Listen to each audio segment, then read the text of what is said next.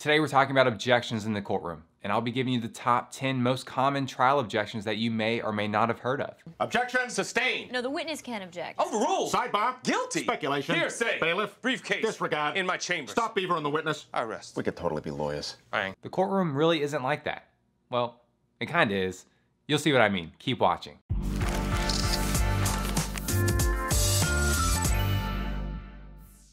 Welcome to Law Venture. My name's Jarrett Stone. If you're watching this video about trial objections, then I highly recommend that you download this cheat sheet with the 21 most common trial objections.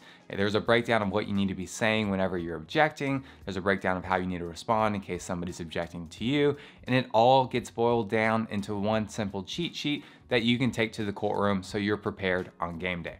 If you want it, it's free and it's instant. Just go in the description, click on the link, it'll take you to my website. You just type in your email address, click submit, and boom, you got it. So you're probably asking yourself, why are we only talking about 10 objections if there's 21 laid out in this cheat sheet?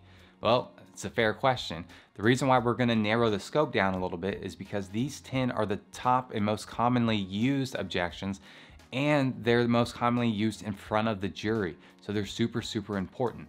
The other 11, they're either not as common or you're gonna bring them up outside the presence of the jury, typically during a motion in limine. Perfect example is character evidence. Now, I do wanna address a fun fact, which is, I don't know if you can tell, I had to get on my toes there. I'm wearing my Iron Man shirt in support of Avengers Endgame. We recently saw Avengers Endgame, we loved it, it was fantastic. And truthfully, the 10 years, it's been 10 years, wow, I'm getting old. The decade basically leading up to this final movie has been absolutely fantastic. It's been a heck of a ride. And I've been trying to nerd out basically by incorporating Marvel into one of these Law Venture videos. Some say it couldn't be done, but I'm doing it here. Now, objections are a lot like your sword and your shield. But let's take the sword out and let's use a hammer because Thor is awesome. With objections, they're a great way to keep improper evidence out and basically prevent the jury from hearing things they shouldn't be hearing in the first place. That's where the shield comes in. And they're also a great way to go on the offensive because sometimes the other side gets in a rhythm when they're asking questions, or sometimes the other side just, they're not very good with evidence. So you can throw them off, you can throw a wrench in their plan by objecting at certain points. But my caveat is, you need to use your judgment whether or not you're using it as the hammer or the shield, because sometimes if you object too much or the way you're objecting may annoy the jury, or they may think you're trying to keep evidence out that they should be hearing in the first place. So use your judgment, and let's go ahead and dive into number 1 on this top 10 most common trial objections. Now the first objection is objection leading, and you typically want to make this objection during direct examination if opposing counsel is asking leading questions during that time to their own witness. And so the reason why you want to prevent these types of leading questions is because they assume the answers in the question. For example, if I were to ask, you're watching a YouTube video, correct? The answer is yes, or it should be yes, and if you're not paying attention, hey, focus up. And all the witness would have to do in that type of direct examination would be to say yes, yes, yes, yes, yes. That's why it's not allowed. On cross-examination, you can ask all the leading questions you want, well, within reason. And please don't make an objection to leading if somebody's on cross-examination. Now, here's where things kind of get a little bit tricky. There's an exception to asking leading questions on direct examination. The exception is if somebody's asking a question that's relatively foundational and not super important. So if somebody's trying to get an exhibit admitted, for example, and they ask the leading question, you recognize this document, correct? You probably don't want to stand up and object. Sometimes certain leading questions on direct examination are allowed, or the judge lets it slide just to speed up the process a little bit more when it comes to the non-important stuff. But if the attorney is asking very important questions and those questions are leading, then yes, you do want to object. Now, before you object, you need to make a judgment call, not only with leading objections, but you need to make a judgment call with all objections on whether or not your judge will allow for speaking objections. Now, speaking objections are basically the justification or indirect explanation to the jury about why you're objecting. So you're gonna stand up, look at the judge, and provide your explanation right after you make the objection. And the judge typically is 99.9% gonna know exactly why you're objecting and exactly what the objection means. And that's not just for leading, that's for all the objections across the board. The reason why you want to provide that type of justification, typically the judge knows this as well, is because the jury's still listening. And if the jury's listening, they need to know exactly why you're preventing a question, testimony, or answer, or just certain evidence. You don't want the jury to be confused, and you don't want to have the appearance that you're hiding evidence from them just because you think it's going to be harmful to your case. If you explain to the jury in a very short sentence that follows the objection why this evidence is improper or why this evidence is unreliable, then the jury will be on the exact same page as you, and you'll maintain that credibility. So if you stand up, make the objection leading, provide that simple justification. Say something along the lines of, Your Honor, opposing counsel is feeding the answer to the witness. I just asked the witness be able to testify. Something like that. And the jury typically understands that the witness needs to be the one testifying, not the lawyer. And let's flip the script a little bit. If the other side actually objects to you asking leading questions, then first you need to determine whether or not you actually did. If you didn't, then explain that to the judge. If you did, then you may just want to own up to it and explain to the judge that you'll open up your questions from this point on. Or third, if you did ask a leading question, but it was just foundational, if it falls under that exception, just explain to the judge and appeal to judicial economy that you're trying to just get through some boring parts as quickly as possible so you can get to the meat of the case. And whenever you get to the meat of the case, you'll open up the questions. The judge typically understands that aspect of it and will give you a little bit of flexibility. Not much, but a little bit of flexibility. Okay, so let's move on to the second objection. This second objection is super important. Objection speculation. You never, ever, ever want a non-expert witness to make a guess or to speculate about a fact. That is the job of the jury. And so if you haven't heard any type of foundational testimony or something that establishes that the witness has personal knowledge about what they're talking about, and the witness is just kind of guessing or trying to put the puzzle pieces together for the jury, then you need to object right away. That's absolutely improper, because those guesses are, one, only going to be relevant when it comes to an expert testimony, but that's mainly the job of the jury. So stand up, object, explain to the judge, which is going to be your indirect explanation to the jury, that this witness has not laid down the foundation and is guessing. Now, you may want to instruct, if the answer has already come out and then you stand up and object, you may want to ask the judge to instruct the jury to disregard that testimony or to disregard that fact. And that's going to have to be a judgment call that you make. It may or may not be necessary, but if you want to be hyper technical, that may be something you want to do. Let's say you're on the flip side to where an attorney objects to speculation to your witness. Well, first determine whether or not it's speculation. If it isn't, then explain to the judge why it isn't. If it is speculation and you realize that, okay, I goofed a little bit and I skipped some foundational questions and we weren't able to establish that testimony, explain to the judge that you'd be happy to ask those 1 or 2 extra questions, and that way you can have that type of foundation, and then you can go ahead and ask that question again that the attorney was objecting to, and because at that point it shouldn't be speculative. Finally, maybe it is speculation. At that point, you may just apologize to the judge, tell your witness, I'm not asking you to speculate or guess. If you don't know, just let me know you don't know. But let's move on to this question and then ask that question. All right, moving on to number 3. So with number 2, we talked about speculation when it comes from the witness. But with number 3, we're talking about objection calls for speculation. You want to make this objection if you can tell just by the question that's being asked that the witness has no other choice but to guess or to speculate. And so you can basically head off any answer that the witness is going to make. Because the issue is, and you know the saying, you can't unring the bell. If the witness speculates, and even if the judge instructs the jury to disregard the fact, the jury still heard it, and the fact is still kind of out there. So you don't know with certainty whether or not the judge or the jury's actually considering that particular fact or that particular guess or that particular speculation.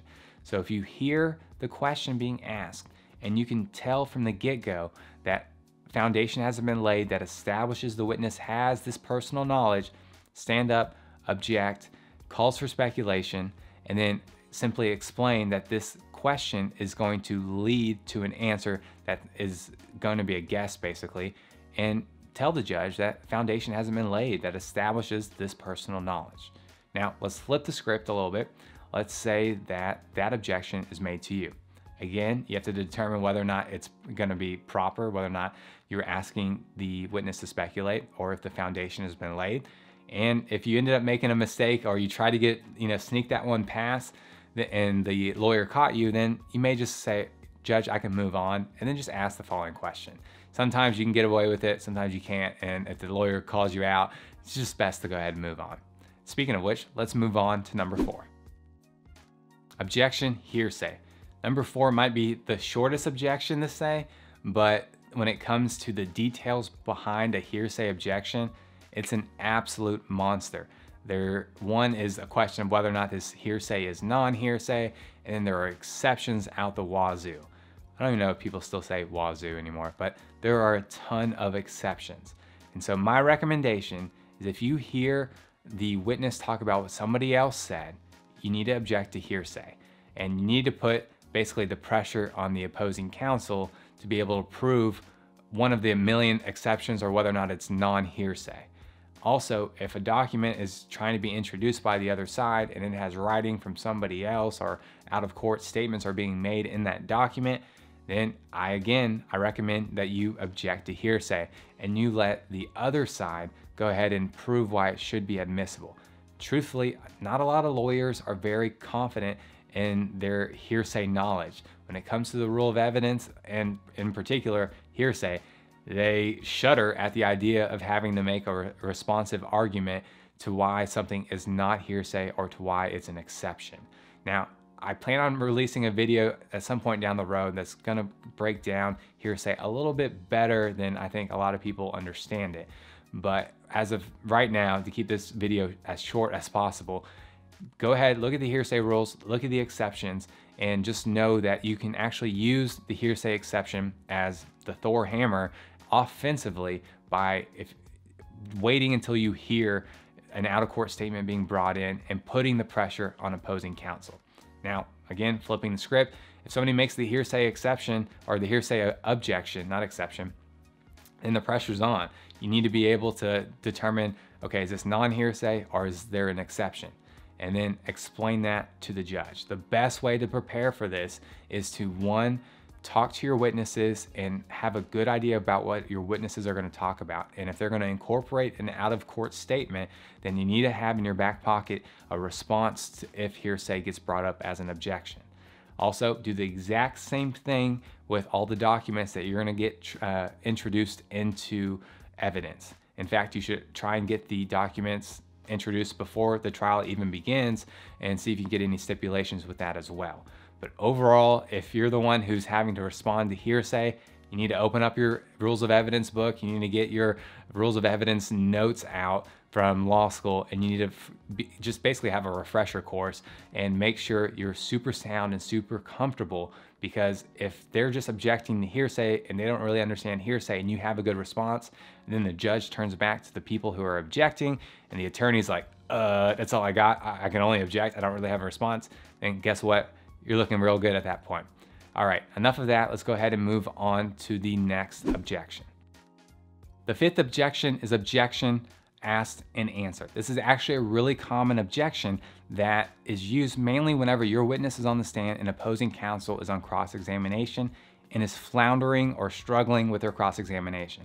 If opposing counsel is trying, and this is normally when it happens, if opposing counsel is trying to pin your witness down on a word, on a particular answer, or on a theme, and your witness is just basically using synonymous words, synonymous answers, synonymous themes, like your witness is saying book, but the opposing counsel wants your witness to say novel, and opposing counsel keeps asking in 100 different ways and keeps getting the same exact answer, and it's a legitimate answer, then you may want to stand up, you may want to object, and you may want to explain that opposing counsel has asked the same question repeatedly, different ways, and keeps getting the same exact answer, and that you ask that this court basically instruct opposing counsel to move on and move along.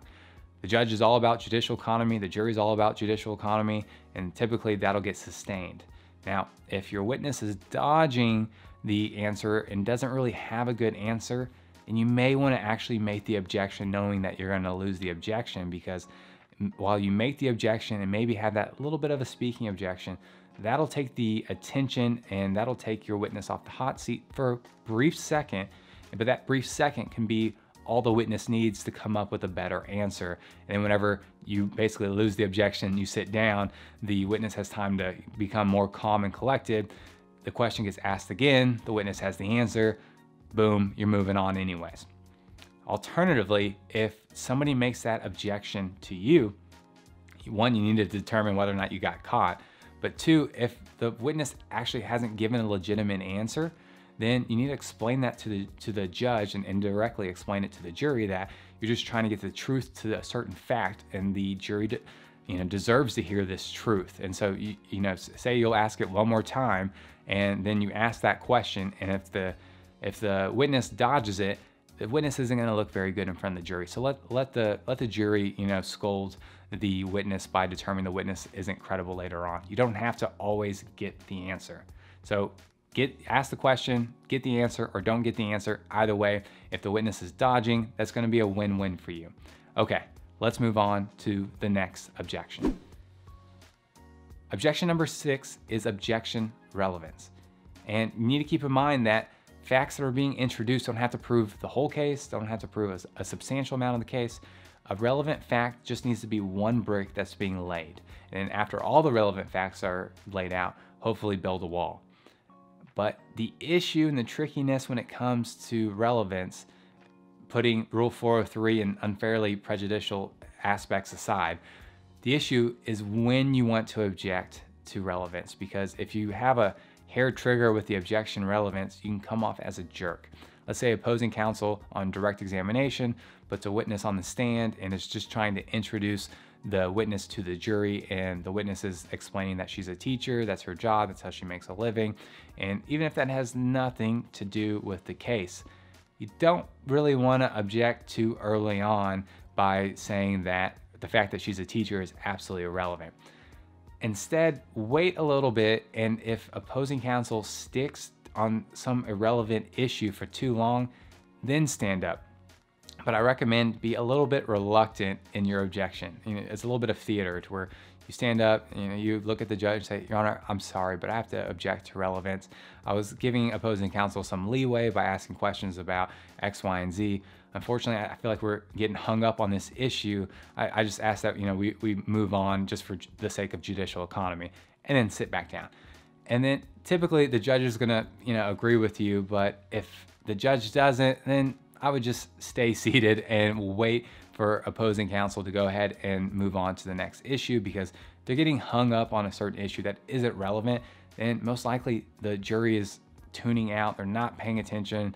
Their eyes may or may not be closed, who knows? But if they're not paying attention, whenever the opposing counsel does start talking about relevant facts, they hopefully still aren't paying attention. And that can be a good thing as well. Now, on the flip side, if opposing counsel objects to maybe your question or maybe to your witness saying that certain things are not relevant, then explain to the judge that this is just one brick that's being laid, or just explain to the judge that this is just, some type of introductory type of fact so the witness or the jury can get to know the witness. Or maybe, bring the theatrics again by, honestly having this reluctant apology by saying, Your Honor, I apologize. I was just wanting the jury to understand that, this witness is a teacher and, really cares for X, Y, and Z. And maybe kind of have a little bit of a mini closing argument that explains why this maybe not be relevant, but at the same time, opposing counsel is being a jerk. I don't know. That's a little bit of a rant. That's a little bit of a tangent, but hopefully that makes sense. I think it makes sense. Anyways, moving on to the next objection. Objection 7 is objection argumentative. Now, you're typically going to be using this objection when opposing counsel is crossing your witness and opposing counsel is floundering or isn't basically struggling because he or she is no longer asking leading questions, but is almost testifying to where there is no question at the end of each statement that the lawyer is making. They're just statements. And I would maybe wait and hold back on making this objection because lawyers are given a lot of leeway during cross-examination. A judge isn't quick to sustain a bad question on cross-examination, but they will be quick to sustain a bad question on direct examination. So wait until it's obvious, or wait until it's clear that your witness is basically being kind of beat up on the stand, and then come to the defense of your witness. Avengers assemble. Sorry, couldn't resist that one. It just came to me in the moment. But that is a great opportunity, if it gets to that much of an egregious nature, to basically paint the picture that opposing counsel is beating up on your witness. Juries don't like that. At the same time, if you stand up and make that objection, and maybe it's not a super valid objection at the time, or maybe it is, either way, that will give your witness some time to become more, I guess, cool and calm, collected, and think about exactly what they're going to say whenever the spotlight goes back on them. On the flip side, if opposing counsel objects to argumentative, then you can either explain why it's not argumentative, or just explain to the judge that you'll ask a follow-up question, and then basically make the statement and just add a correct at the end of it, or add a right at the end of it, and you should be kosher and be able to move on, basically. Speaking of which, let's move on to objection number 8. So thus far, we've talked about a lot of objections that you want to make to protect your witness whenever your witness is being cross-examined by a lawyer. But this objection, objection number 8, which is objection non-responsive, is most likely going to be used whenever you're cross-examining a witness and the witness is refusing to give an answer. But you got to keep in mind, since this is cross-examination, this would be the one objection that comes to mind that the judge isn't going to give you a lot of leeway on. Because with cross-examination, you have an advantage over the witness because, one, you're a trained lawyer, but two, you get to ask leading questions. And so if you're not getting a particular answer from the witness that you're wanting, and you need to use your judgment to where you need to determine, do I just need to ask better questions? Do I need to ask more pointed questions? Or is the witness just absolutely dodging this question and refusing to answer this question? Now, there's a little bit of a way to make the witness look really, shady and dodgy, but that's another video that'll take a little bit too much time for the sake of this video. But at some point, if you get the sense that this witness is just flat out refusing to answer the question, then you need to stand up and say, objection, this witness is being non-responsive. Your Honor, I ask that you instruct the witness to answer the question. Typically, the witness is always like, what's the question? And then be sure to have that question in your back pocket, ask it the exact same way. And then once you ask it, hopefully at that point, the witness is going to answer the question. If not, then the witness is gonna look real bad in front of the jury. And that's a win-win situation. All right, that one's super short. Let's go ahead and move on to the next objection. Objection number 9 is objection compound. Again, this is one that you're gonna typically make when opposing counsel is cross-examining your witness. And you especially wanna make this when the question assumes basically 2 facts in the delivery of the question. Here's an example that makes that a little bit clearer. If I were to ask you, if I were to be cross-examining you, you're watching a YouTube video, correct? That's one question, that's one fact. If I were to ask, you're watching a YouTube video while sitting down, correct? Now, that's 2 facts within the same question, and those 2 facts have yet to be established. And so the issue and the confusion is, okay, if you answer yes, are you answering yes to the fact that you're watching a YouTube video, or are you answering yes to the fact that you're sitting down? Or are you answering yes to both? It's a little confusing for the jury, and you want to make sure all the answers and all the facts are super clear to the jury. So you always want to make that objection. That way the record is super clear. Now, if opposing counsel makes that objection to your question, then you typically are going to want to own up to it, because honestly, it's pretty obvious when compound questions are being asked.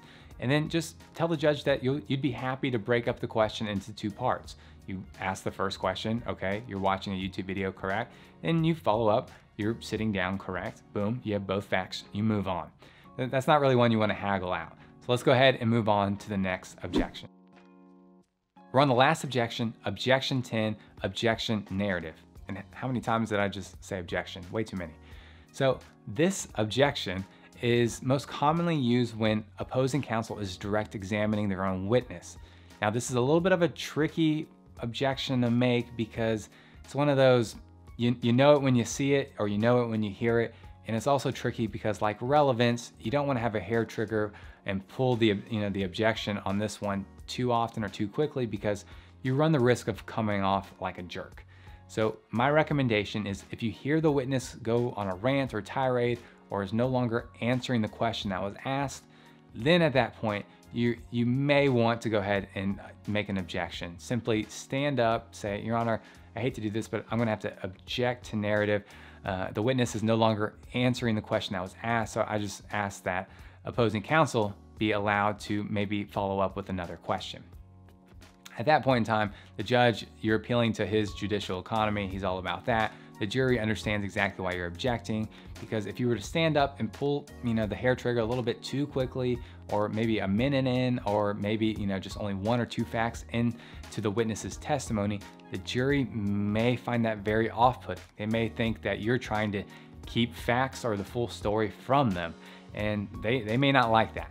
So my recommendation, go ahead, stand up, and be kind of reluctant to make the objection. Overall, these are the top 10 and most common trial objections that you need to have in your back pocket. Use it as Thor's hammer, use it as the shield, and that way you can go on the offensive and you can go on the defensive, and you'll be absolutely set for your next trial. And don't forget to download the freebie, which, there we go, got it working. The 21 most common trial objections. It's everything you need. The link is down below. Don't forget to give this video a thumbs up. And if you have any questions, leave those in the comments. And don't forget to subscribe. I think that's over here. I'm still trying to get oriented with this whole YouTube thing. Again, my name's Jarrett Stone. I'll see y'all in the next video.